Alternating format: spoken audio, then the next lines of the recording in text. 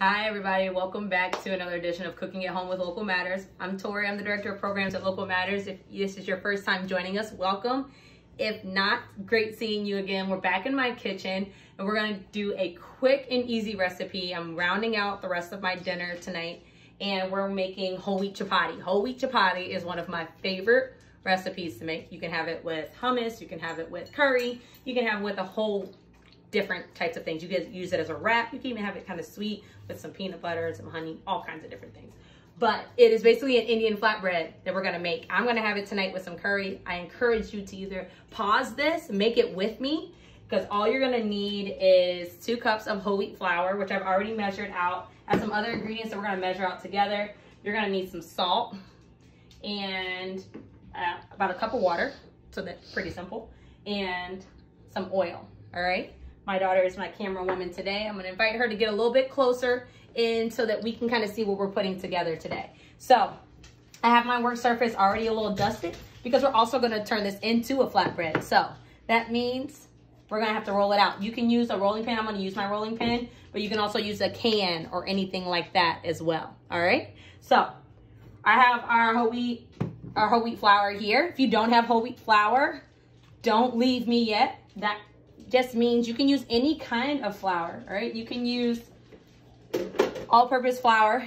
You can use another different type of flour, but I'm using whole wheat flour today, and usually a traditional chapati is made with a whole wheat flour. We're gonna add in our salt, which is also about a ½ teaspoon. I have my 4th teaspoon here, so I'm doubling it up. And then we're gonna also add our oil to our chapati here. So I'm only gonna do about 2 tablespoons of oil into that, all right? And we're gonna mix it together and have it come together like a dough. So we want it to be a little bit tough, but also a little bit soft. So you see how it's kind of getting tough, but still looking soft there to mix up that salt and all of that good stuff in there. So this is when the hands get involved. So you wanna take your flour, I wanna take a little bit of my flour and put it into, I already have my pan heating up, so I'm gonna turn that on to a low. I'm gonna put a little bit of flour on my hand so I can work with this dough. So take it, go ahead and round it out. You don't really need to knead it or anything. Ideally, you let that sit maybe for about 15, 20 minutes.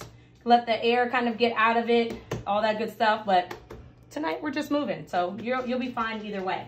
So I'm gonna put this into maybe about 6 different pieces here.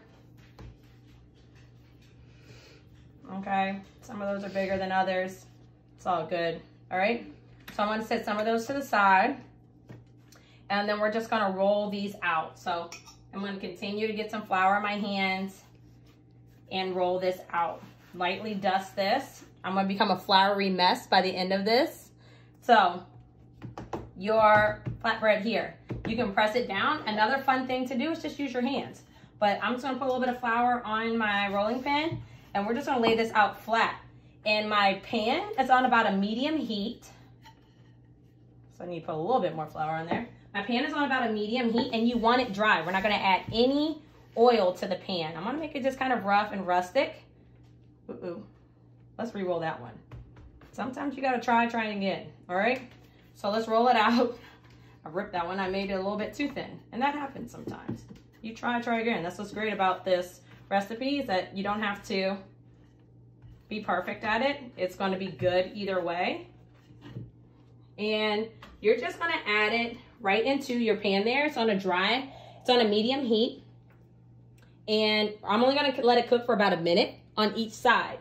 So while that one's cooking, I'm gonna go ahead and roll up one more, show you one more time how we're putting this together, and that's it. And once that's done, if you wanna get fancy with a chapati, you can usually put it over like an open flame.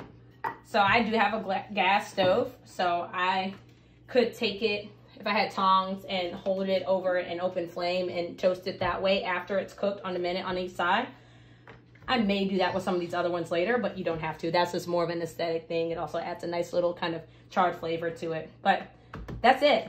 You're gonna make all these different types of flatbread. This is a great activity to get kids involved with. It gets their hands dirty. It gets their clothes dirty, as you can kind of see with mine. All that good stuff. So my daughter is going to come in here a little bit closer. We're going to flip this over. It's been about a minute. All right. And you can see how it's kind of charred up on that side. I'm gonna lift the heat up just a little bit. It's cooked through, but on that side, we're gonna give it another minute on this side. And that's it. That's whole wheat chapati. I've made a curry that I'm gonna use with it, but once it's done, you can slice it up, use it with the hummus. You can slice it up, use it with the hummus, use it with the curry.